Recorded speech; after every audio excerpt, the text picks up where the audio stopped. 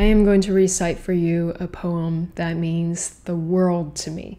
I essentially grew up with this poem, and to this day, I still live by its principles. The poem is called If by Rudyard Kipling.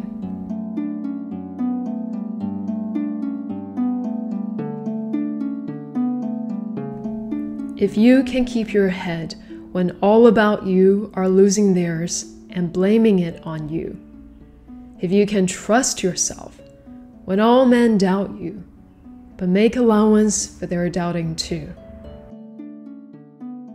if you can wait and not be tired by waiting, or being lied about, don't deal in lies, or being hated, don't give way to hating, and yet don't look too good nor talk too wise.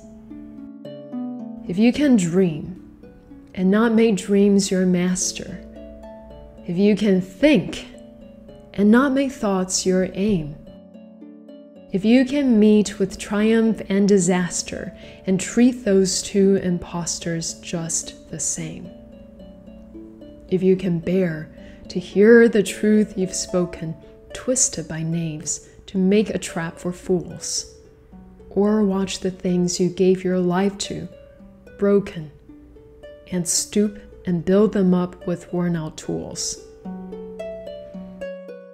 If you can make one heap of all your winnings and risk it on one turn of pitch and toss, and lose, and start again at your beginnings, and never breathe a word about your loss. If you can force your heart and nerve and sinew to serve your turn long after they're gone, and so hold on when there's nothing left in you, except the will which says to them, hold on. If you can talk with crowds and keep your virtue, or walk with kings nor lose the common touch, if neither foes nor loving friends can hurt you, if all men count with you, but none too much, if you can fill the unforgiving minute with 60 seconds worth of distance run, yours is the earth and everything that's in it. And, which is more, you'll be a man, my son.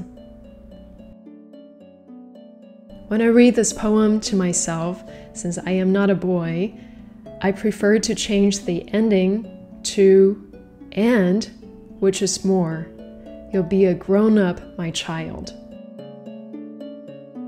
So if, like me, you would like to live by this poem, but you somehow feel alienated, since it's a poem that's originally written for Kipling's son, maybe this is what you can do. It kind of messes up the rhyming of the poem, but I think that's a small price to pay in order to become more included in the message.